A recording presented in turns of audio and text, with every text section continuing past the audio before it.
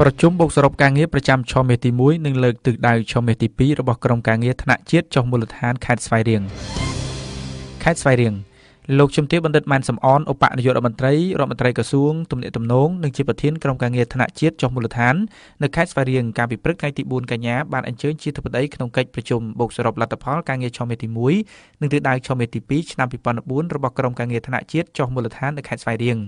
ពិធីបានប្រព្រឹត្តទៅនៅសាលប្រជុំសណ្ឋាគារទន្លេវាយកូក្រុងស្វាយរៀងដែលមានការអញ្ជើញចូលរួមពីសំណាក់អស់លោកស្រីជាប្រធានអនុប្រធានក្រុមការងារចុះមូលដ្ឋានក្រុងស្រុកទូទាំងខេត្តស្វាយរៀងជាច្រើនរូបទៀតក៏សន្តិភាពសម្រាប់គ្រប់ស្រទាប់វណ្ណៈ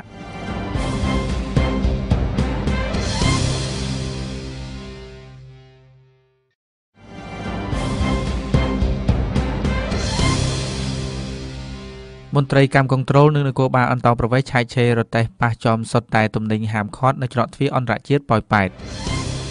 ខេត្តបន្ទាយមានជ័យទំនិញគ្មានស្លាកសញ្ញានិងការបរិច្ឆេទផលិតត្រឹមត្រូវជារបស់ហាមឃាត់ការនាំចូលពីប្រទេសជិតខាងព្រោះវាធ្វើឲ្យប៉ះពាល់ដល់សុខភាពអ្នកបរិភោគជាច្រើនដែលឈ្មួញលួចដឹកបង្គាប់តាមរទេះចូលពីប្រទេសថៃតាមច្រកទ្វារអន្តរជាតិប៉ោយប៉ែតត្រូវបានមន្ត្រីជំនាញកម្មគ្រប់គ្រងនិងនគរបាលអន្តរប្រវេសន៍ឆែកឆេរឃើញនៅព្រឹកថ្ងៃទី4កញ្ញាហើយគ្រងយកទៅទុកដុតកំទេចចោលទំនិញហាមឃាត់ដែលមន្ត្រីកម្មគ្រប់គ្រងនិងនគរបាលអន្តរប្រវេសន៍ចាប់បានទាំងនោះរួមមានដំណាប់កន្ទួត30កេសកំទេចនំចម្រោះ20យួរនិងកំទេចយឺហឺជាច្រើនទៀតទំនិញទាំងអស់ខាងលើត្រូវបានឈ្មួញដាក់បង្កប់ក្រោមបន្លែនិងផ្លែឈើរួចជួលស្ត្រីម្នាក់អូសចេញពីដីថៃ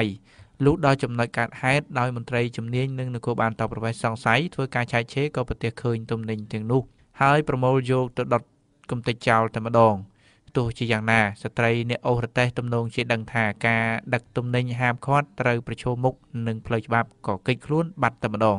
លោកសៀនស៊ីណាតអនុប្រធានសហការកម្មគ្រប់គ្រងខេត្តបន្ទាយមានជ័យទទួលបន្ទុកចំណុចខ្លោងទ្វារប្រាសាទកំពូល3នៃច្រកទ្វារអន្តរជាតិប៉ោយប៉ែតប្រាប់ថា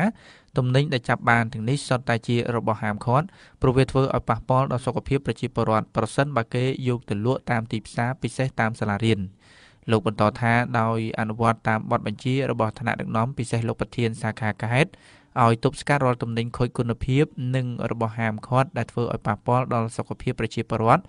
ទើបខាងលោកពង្រឹងការឆែកឆេរនិងទប់ស្កាត់បានជាបន្តបន្ទាប់និងធ្វើការដុតកំទេចចោលជារឿយៗកោះសន្តិភាពសម្រាប់គ្រប់ស្រទាប់វណ្ណៈ